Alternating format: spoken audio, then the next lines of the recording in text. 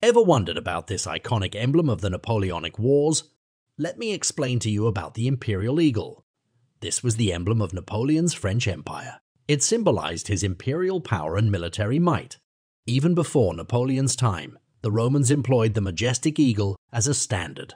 These eagles were unique to each corps and served as a symbol of their identity, being carried by a designated soldier known as an eagle bearer. Capturing an enemy's imperial eagle became a prestigious achievement, a symbol of victory over Napoleon's forces.